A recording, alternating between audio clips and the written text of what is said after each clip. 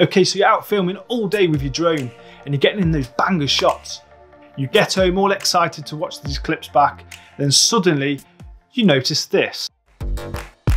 And this, and this, and this. You now realise you've got yourself in the shot, or maybe somebody else has walked into the shot, or maybe it's a sunny day and the drone is casting a shadow down onto the ground and that's come into frame. And these are some of the frustrations I have when I come to edit my drone footage. And thanks to Adobe, those frustrations are no more.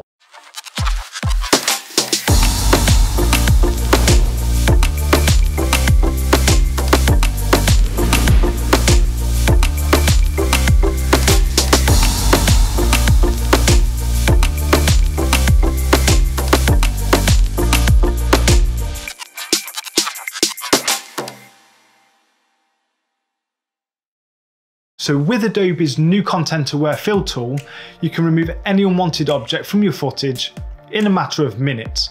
And I'm going to show you how to remove it from your footage just like this.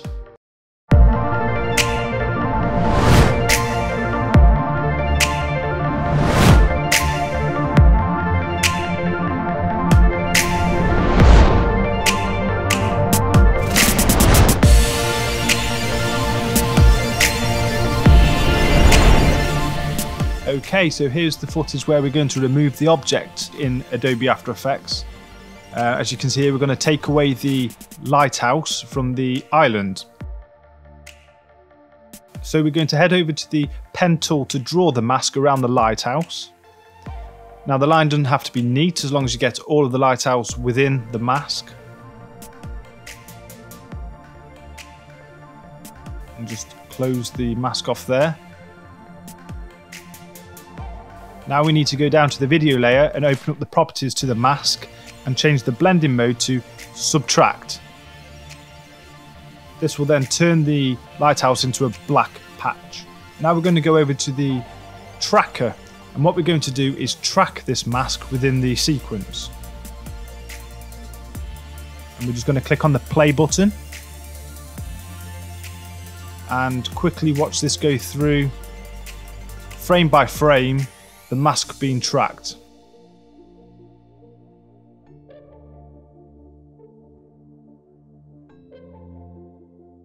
Okay, now that's finished. As you can see, it's tracked it beautifully. As the drone is rotating, you can see that the mask has tracked that pretty well. Now we're going to go down to the Content Aware Fill tab. We need to make sure the fill method is set to Object. And the range needs to be set to the entire duration. And then click on Generate Fill Layer. And that's it. We've got to just sit back and watch After Effects do its magic. And as you can see, it is just analysing and rendering the footage. Okay, let's quickly render that.